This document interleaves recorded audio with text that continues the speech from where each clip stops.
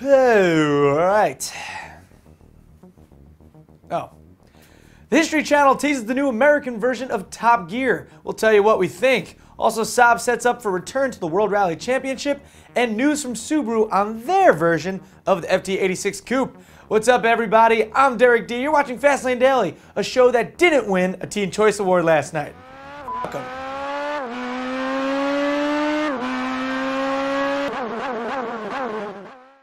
Last year, NBC shot a pilot episode of the American version of the famous UK motor show Top Gear with Tanner Faust, Adam Carolla, and Eric Stromer.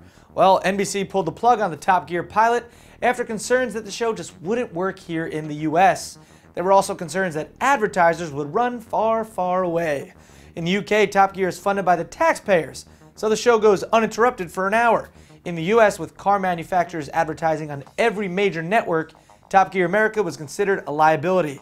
Well, now under the guidance of BBC America, the show is heading to the History Channel, for those of you who've been living under a rock. Well, they recently just released this trailer. Play it! Feels like this car is determined to kill me. Man, I think the front end left the ground. This is awesome. 167 miles an hour in a four-door. Now, we saw this trailer, and me personally, I thought it looked pretty good, although I'm kind of bitter that Adam Farrar got the gig and not me. But anyway, JF was actually shocked at the production value. It's there, and at first glance, the personalities click. I think we can collectively say that it looks like this is going to work. Right, guys? Yeah. But, time will only tell. So make sure you watch Road Testament this Thursday as Alex and JF discuss the production value of Top Gear UK, because their opinion is what counts. Oh, shut up. Autosport.com is reporting today that SAAB may be returning to the World Rally Championship by 2012. It was 1979 the last time SAAB raced professionally as a manufacturer within the WRC. But now with new owner Spyker at the helm instead of the American General Motors, the news sounds promising.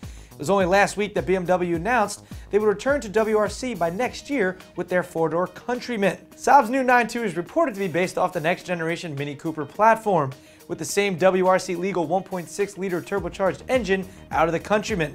All the pieces of the puzzle are coming together. The 9.2 as a small entry-level SAAB would make a perfect platform for rally. According to Autosport's sources, SAAB and Spyker will be meeting with WRC and FIA officials at the Rally of France in October to finalize the entry. And apparently when news hit that SAAB may be returning to WRC, Steven Slater, a flight attendant on JetBlue, got so excited that right after his plane landed at JFK, he grabbed a few beers, threw open the emergency hatch, deployed the slide, jumped down, and sped home to check if it was true and have sex with reportedly. He was later arrested, but we salute you, Steven. And in today's internet rumor mill, Motor Trend has news on the upcoming Subaru version of the Toyota FT86, the joint project between the two Japanese manufacturers. According to Motor Trend's sources, the Subaru version of the sports coupe will be based off the next generation Legacy platform, but with the Impreza rear suspension. The result will be a balanced and comfortable chassis that doesn't get too cushy while in tight, twisty turns. Tight, twisty turns. Toyota's FT86 will feature a 2-liter naturally aspirated boxer motor that pushes an ample 200 horsepower, while there are reports that the Subaru version could be pushing 260 horsepower with a 2-liter turbo. We have no idea what the Subaru Coupe will look like, but we're going to have to wait until 2013 when the car is expected to go on sale. Pricing, you ask? Sub $30,000 large. All right? Well, that's about it for Fastlane Daily today. I'll talk to all you guys tomorrow, and real men can wear pink. I specifically wore this for all you haters out there. Haters gonna hate. And winners wear pink. Bye now. Wait, hold on. Before the haters hate.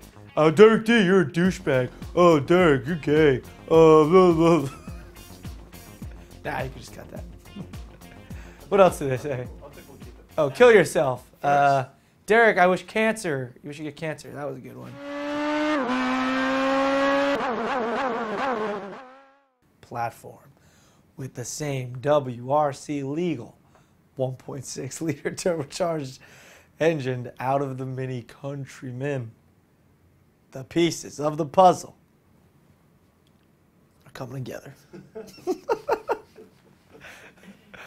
SAAB's new 9.2 is